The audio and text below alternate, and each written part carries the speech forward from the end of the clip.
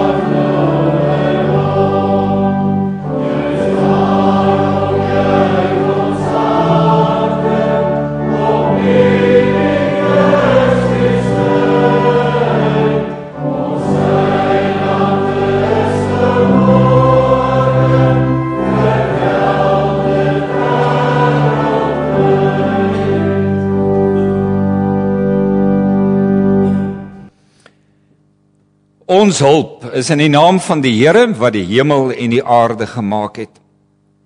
Geliefdes in ons Here Jesus Christus, genade en vrede vir julle, van hom wat is en wat was en wat kom, en van die 7 geeste voor sy troon, en van Jesus Christus die geloofwaardige getuie, die eerste wat uit die dood opgestaan het, die heerser oor die konings van die aarde.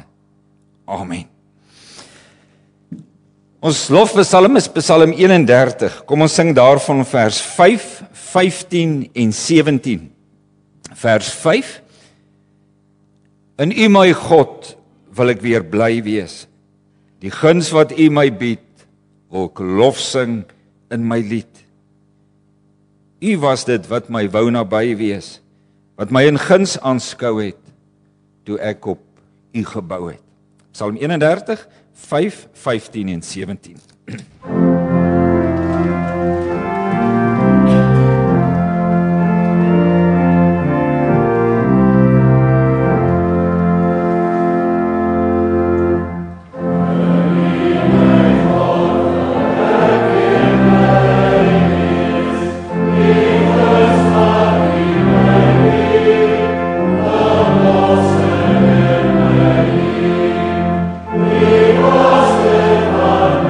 Was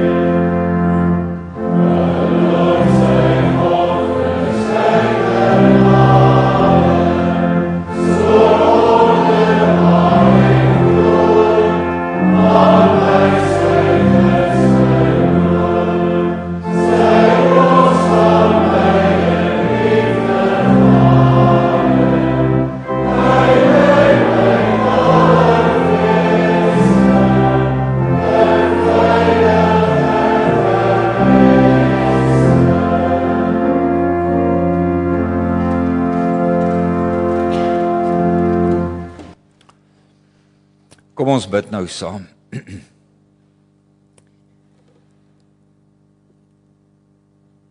Soos 'n kind tevrede is by sy moeder, Here, so is ons in U.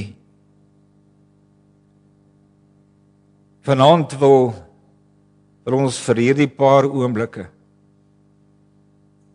net by U wees. Ons wil kind wees by U. Here, U teenwoordigheid is vir ons meer as genoeg. So ryk.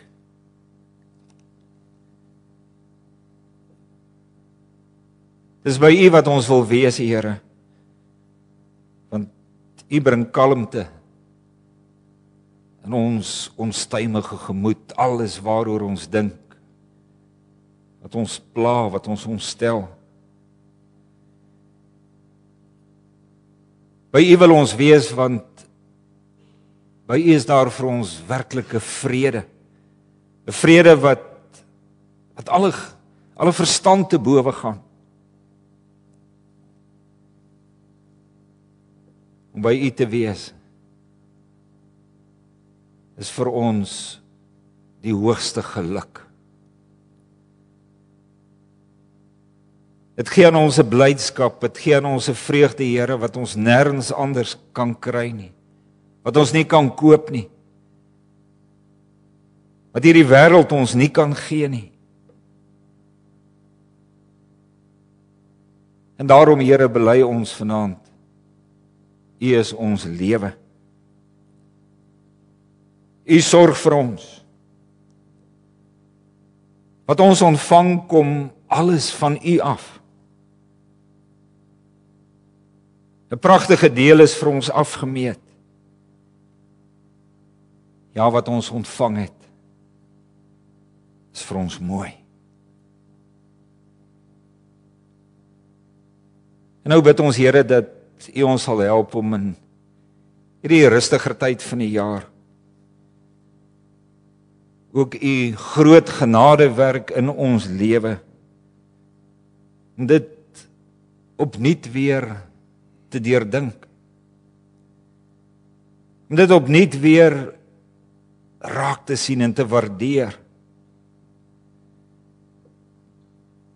Om werklik ook in aanbidding en verheerliking na U toe te kom. Oor al U seëninge.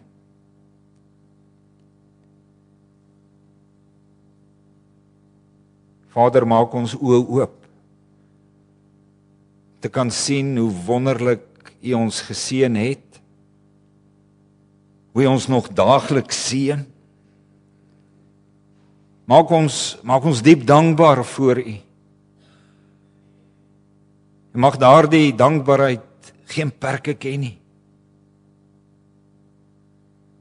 Maar Vader, ons wil ook bid dat U ons sal help om in hierdie tyd van die jaar wat ons ingegaan het, om met ons woorde, om met ons optrede, selfs net met ons teenwoordig wees tussen ons kinders, ons kleinkinders, tussen familie, tussen vriende, dat ons ook daar iets sal uitstraal van die geweldige geluk en vrede wat ons in U het. Wil U vir ons help dat U ook so geëer kan word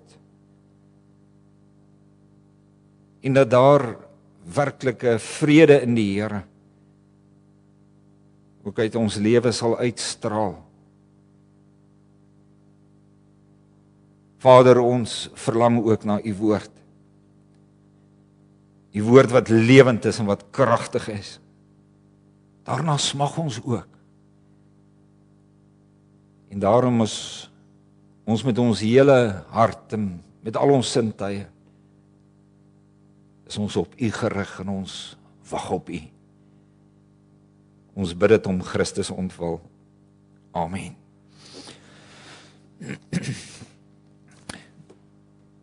Kom ons lees vanaand 2 gedeeltes saam. Dit is albei uit die evangelie van Lukas. Lukas 1, ons gaan lees vanaf vers 5 tot 25. En dan gaan ons ook blaai na die heel laaste hoofstuk van hierdie pragtige evangelie. Dan lees ons die laaste paar verse uit Lukas 24.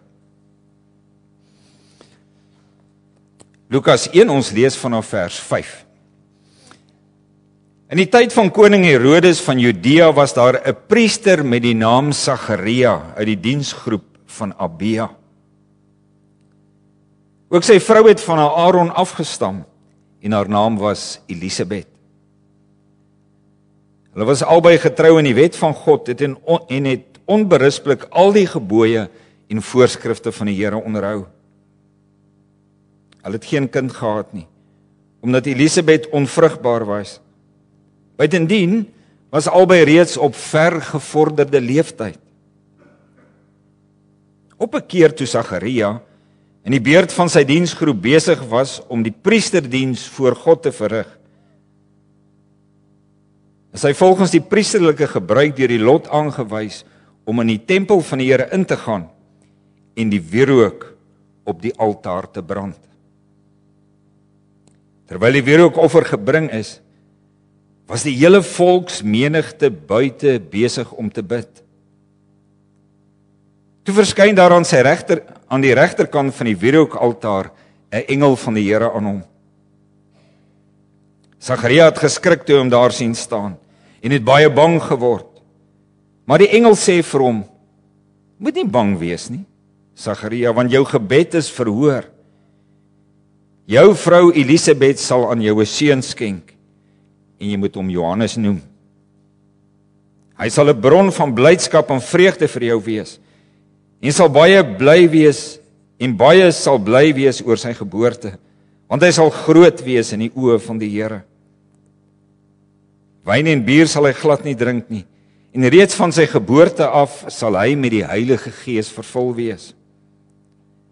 Hy sal baie uit die volk Israel laat terugkeer tot die Here hulle God.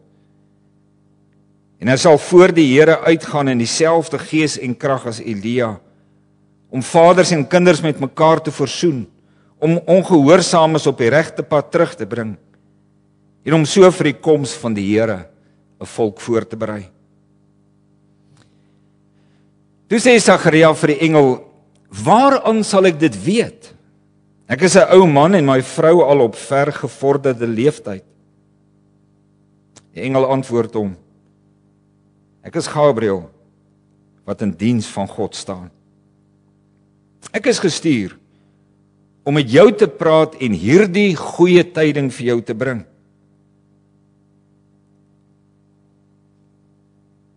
Kyk, jy sal stom wees en nie kan praat tot op die dag dat hierdie dinge gebeur, omdat jy my woorde wat op die bestemde tyd vervul sal word, nie geglo het nie." Intussen het die volk vir Sagaria gestaan en wag en begin wonder waarom hy so lank in die tempel bly. Toe hy uitkom, kon hy nie met hulle praat nie. Hulle kom toe agter dat hy in die tempel 'n gesig gesien het. Hy het net aanhoudend vir hulle beduie en stom gebly. Toe die tyd vir sy tempeldiens om was, het hy huis toe gegaan.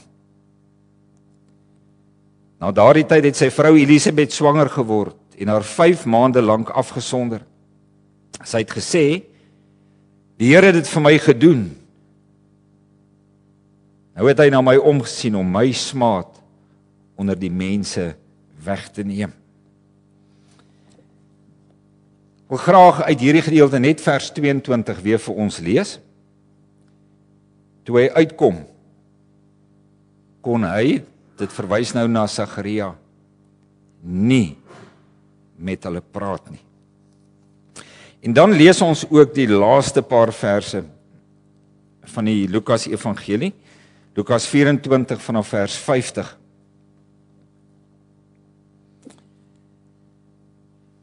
Daarna het hy, dit is ons Here Jesus Christus, hulle uit die stad uitgelei tot by Betanië. Daar het hy sy hande opgehef en hulle geseën. Terwyl hy hulle seën, het hy van hulle weggegaan en is hy in die hemel opgeneem. Hulle het hom aanbid en met groot blydskap na Jerusalem toe teruggegaan. Daar het hulle die hele tyd by die tempel gebly en God geprys. Vers 50, hierdie woorde, daar het hy, ons Here Jesus Christus, daar het hy sy hande opgehef en hulle geseën. Kom ons sing nou saam uit Psalm 68.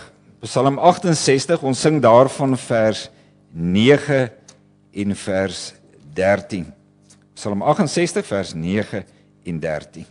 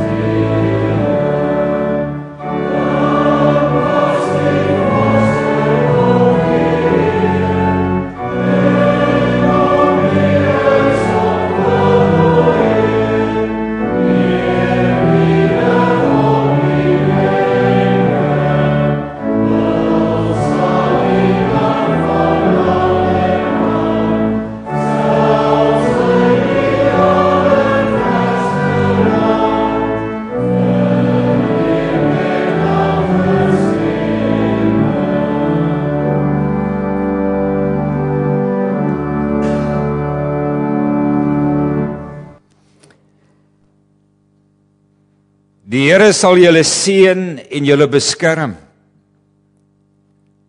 Die Here sal tot julle redding verskyn en julle genadig wees. Die Here sal julle gebede verhoor en aan julle vrede gee. Ek en jy ken hierdie woorde.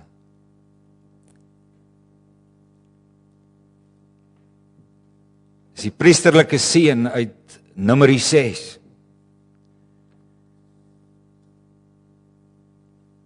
Met hierdie seën, en daar is nog ander ook, stuur die Here ons elke keer nadat ons bymekaar gekom het as sy kinders,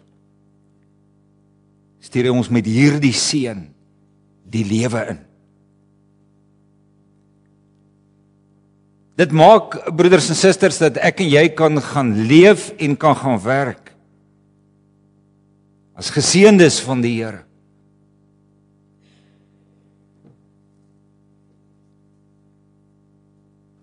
Het jy al die betekenis hiervan werklik vir jou eie lewe al deurdink?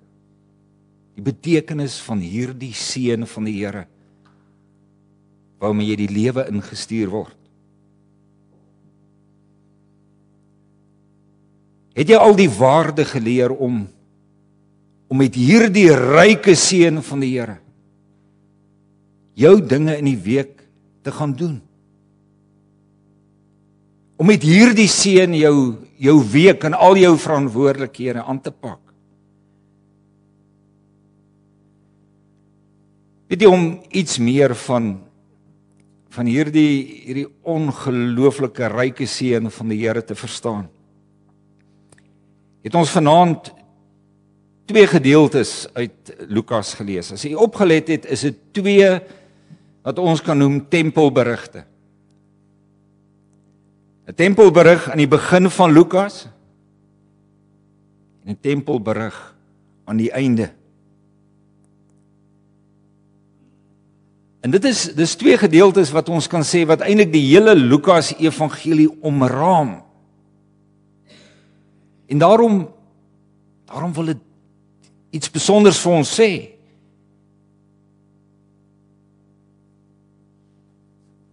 In Lukas 1, dis daai gedeelte wat ons ook vanaand gelees het. Daar kry ons die verhaal van God se seën wat nie deurkom nie.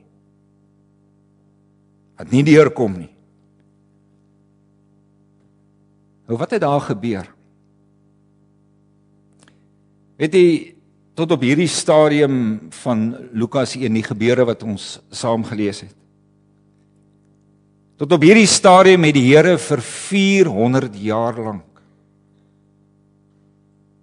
stil gebly. Daar word gesê dat dit 400 jaar van openbaringsstilte was. Geen engele het met mense kom praat nie. Geen profete meer nie.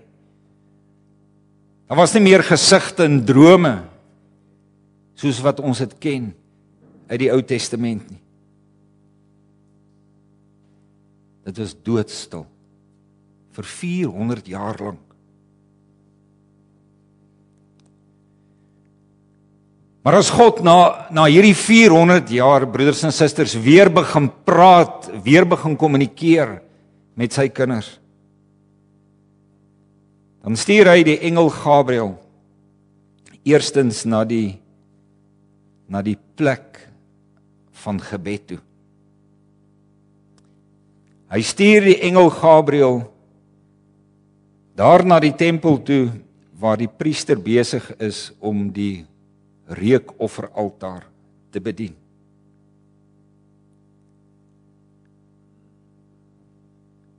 Daar begin die Here op die plek van gebed. Maar dan begin hy ook weer te praat op die uur van die gebed. Want op daardie oomblik, en nou kan jy indink, was die volk buite die tempel besig om te bid. En binne in die tempel was Sagaria besig om hierdie gebedsoffer te bring.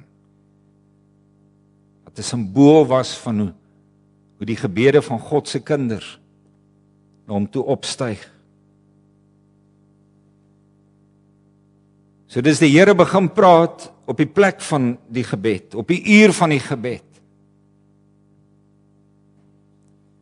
Maar weet jy, dan rig hy ook sy woorde tot die man van gebed, tot Sagaria. En nou ken jy die geskiedenis. Hy en Elisabeth het oor baie lang tye die Here ontsettend gesmeek om aan hulle 'n kindjie te gee. Dit was vir hulle twee 'n geweldige, ernstige gebedssaak. Want kinderloosheid is destyds gesien as 'n breuk in daardie lyn waaruit die Messias gebore moes word. En daarom was hulle lewe een groot roep, een groot gebed tot die Here. Maar kyk nou. Toe God vir Sagaria sê, dat daar vir hom en Elisabeth 'n kindjie gebore gaan word. Toe God na Sagaria toe kom en vir hom sê, dis die heerlikste tyd van gebedsverhoring vir jou en Elisabeth. Wat gebeur toe? Toe glo hy dit nie. Toe God Sagaria en Elisabeth se gebede onthou, vergeet hy van God se almag, waarin hy vir hulle 'n kindjie kan gee. Vergeet hy van God se almag, waardeur hy lewe uit die dood kan bring.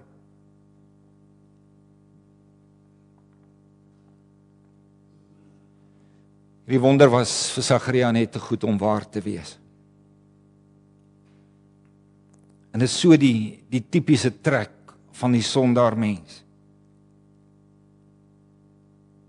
As God se genadewoorde nie klop met my logika nie, dan is dit maar baie swaar om te glo. En Sagaria het dit nie geglo nie. En dan lees ons dat hy oor hierdie ongeloof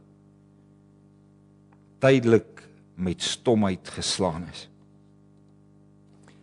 En nou, broeders en susters, moet u hierdie gebeure u baie goed indink. Daardie dag was Sagaria die priester wat eintlik 'n voorreg van 'n leeftyd gehad het. En dit was om naamlik in die tempel daardie gebedsoffer te bring.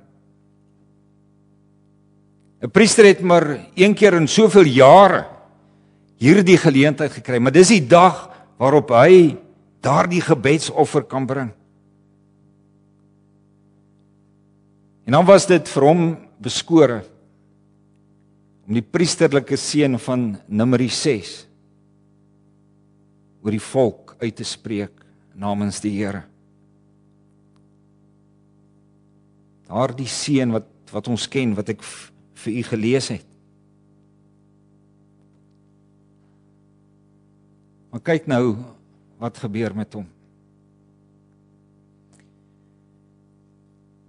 Toe hy die tempel uitkom om die volk te seën, staan hy stom voor die volk. Hy moet die priesterlike seën uitspreek, maar hy kan nie. Geen seën kon deurkom na die volk toe nie. Mense kan sê hierdie hele erediens was onvoltooid. En die volk moes ongeseën huis toe gaan.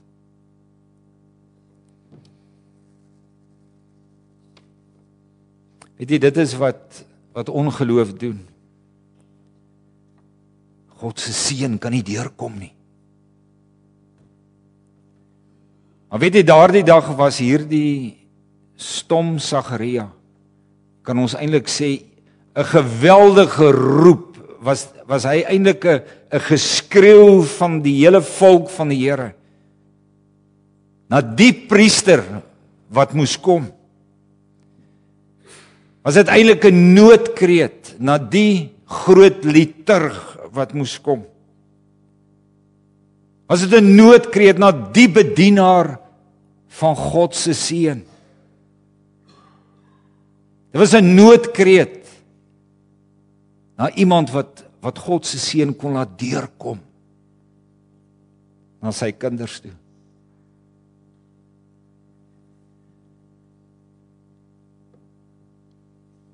Is daar so iemand?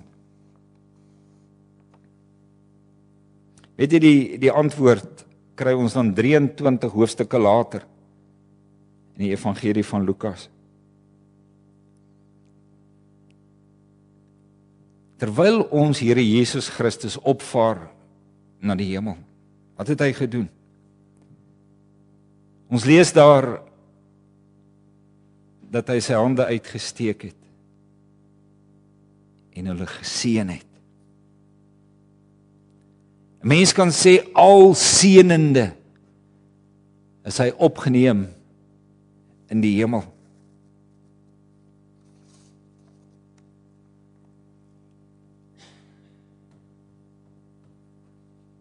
En so het die onvoltooide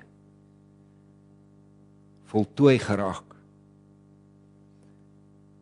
En dan lees ons, nadat hy al seënende van hulle vertrek het, hoe die disippels daar by die tempel by mekaar bly, hoe hulle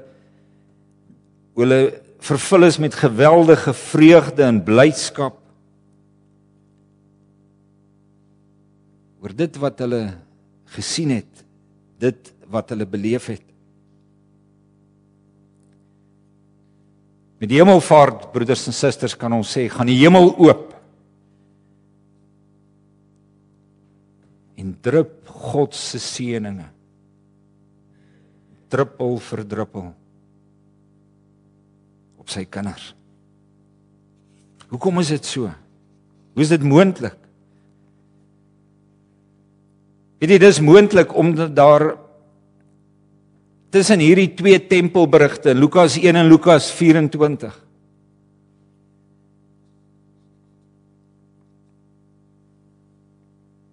die plek van gebed was. Ons kan sê die uur van gebed was, omdat daar tussen hierdie twee tempelberigte die man van gebed was. Ons Here Jesus Christus. Sy geboorte, sy geweldige angs en lyding in Geseënd en uiteindelik Golgotha. Die seun van die Here kon deurkom na ons toe. Van wie hom?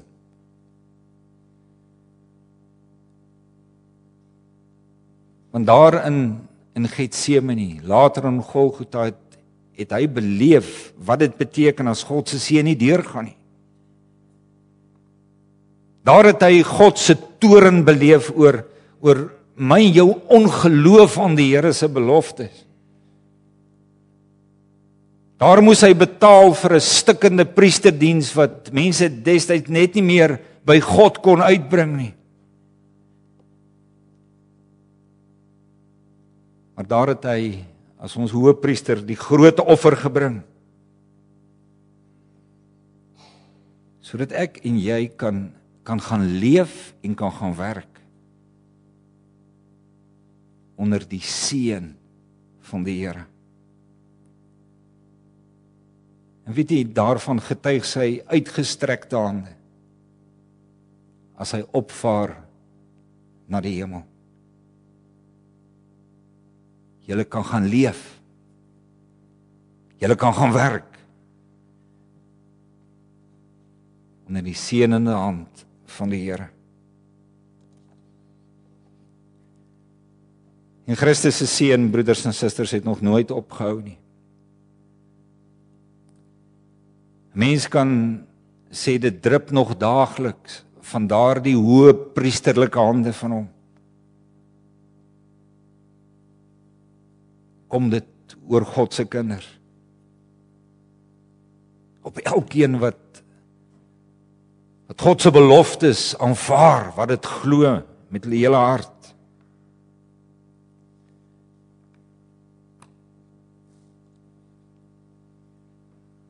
Weet jy, in hierdie lig kry ons eredienste besonderse betekenis. As 'n mens dit verstaan, hoe kan jy van die erediens af wegbly?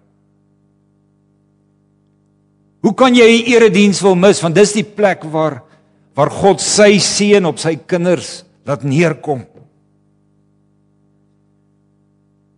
Sal ek ooit in my lewe hierdie seën van die Here wil mis? Ek glo nie, nee. Want daarsonder is ek brandarm. Daarsonder is 'n mens se lewe, broeders en susters, en dit het ek al beleef. Daar sonder is jou lewe sommer jou hele week leeg. Is baie dinge deur mekaar. Jy het geweet. Ek het dit gemis. 'n kind van die Here gaan met groot blydskap hierdie seën van die Here soek. Maar meer nog, hy gaan kyk, hy gaan met sy oë kyk, as God sy seën oor sy kinders uitspreek. Hy gaan dit kyk, hy gaan na die hande kyk. Hy gaan elke woord indrink van hierdie seën van die Here.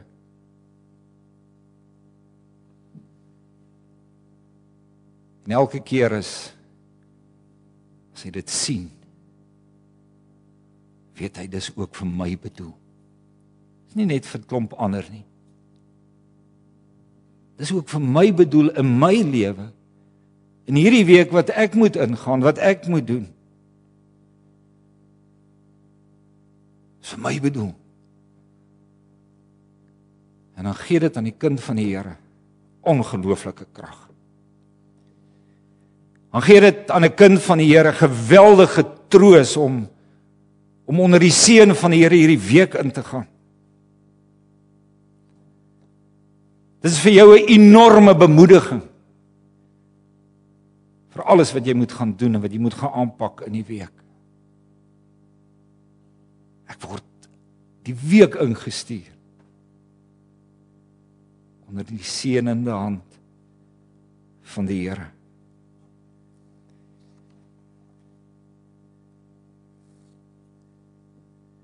Dit is so, liewe broeders en susters, kan 'n mens sê word die seën van die Here, wat ons ook hier in die erediens ontvang, telkens in 'n gelowige se lewe, wat ons kan noem 'n uitkykpunt. 'n Uitkykpunt waar ek terugkyk op my lewe, waar ek vorentoe kyk, maar waar ek ook boontoe kyk, opkyk. Kyk ek terug in my lewe, dan sien ek in daardie uitgestrekte hande my geseënde verlede.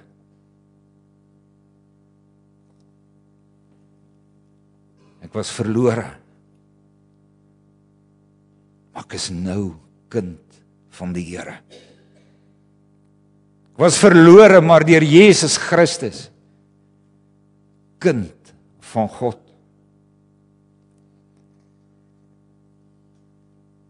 En kyk 'n mens vorentoe,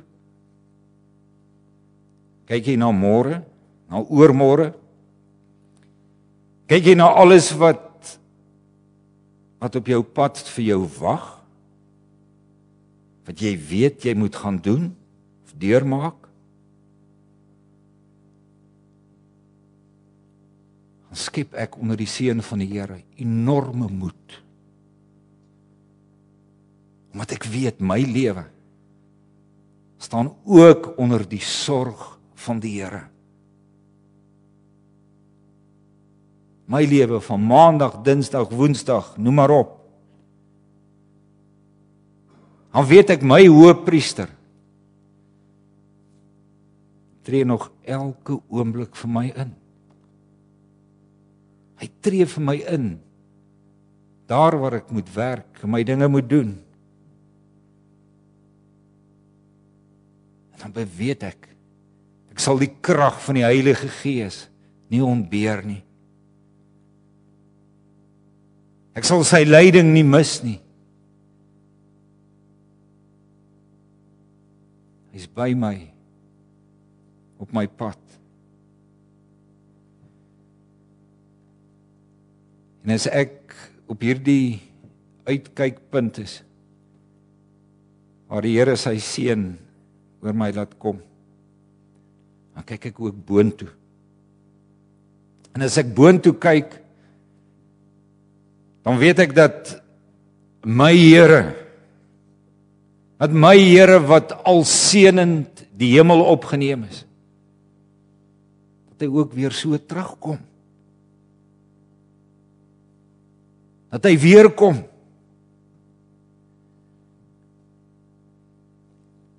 Dat hy terugkom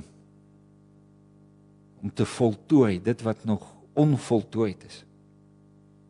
Dan weet ek, hy kom terug om al God se beloftes waar te maak. Al God se beloftes, ook daardie beloftes waarin ek om lewe en dood vasklou, nog in hierdie lewe. Weet ek, hy kom terug, om ook al daardie beloftes vir my te vervul.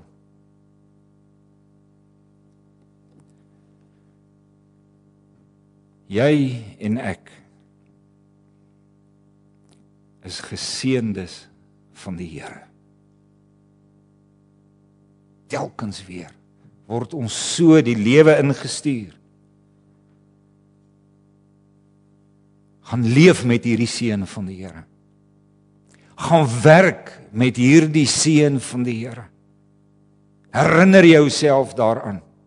Herhaal die woorde vir jou. Sê, gaan leef daarmee, gaan werk daarmee. Want weet jy, broeders en susters, die Here se seën is nie maar net woorde nie. Dis sy dade. Dis sy dade in die lewe van sy kinders. Mag jy leef as 'n geseënde van die Here. Amen. Kom ons bid saam.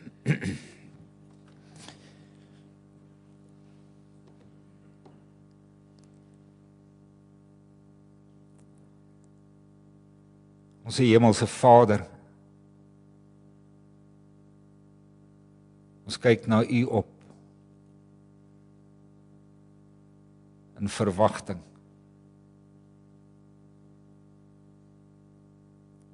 Ons kyk na U toe op as die God van ons lewe.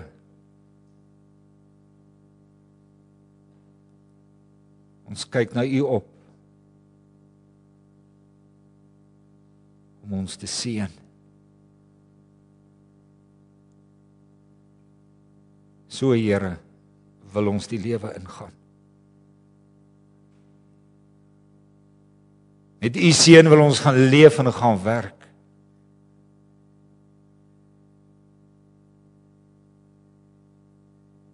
Ons kyk na U op, want van U kom alles. Ons kyk na U op, want ons weet uit U hand kom die ryke seëninge. En dit, niemand ons het verdien nie, vanuit U ongelooflike genade in ons Here Jesus Christus. Dit weet ons. En in Hom wag ons op U. Dit bid ons om Christus ontwil. Amen.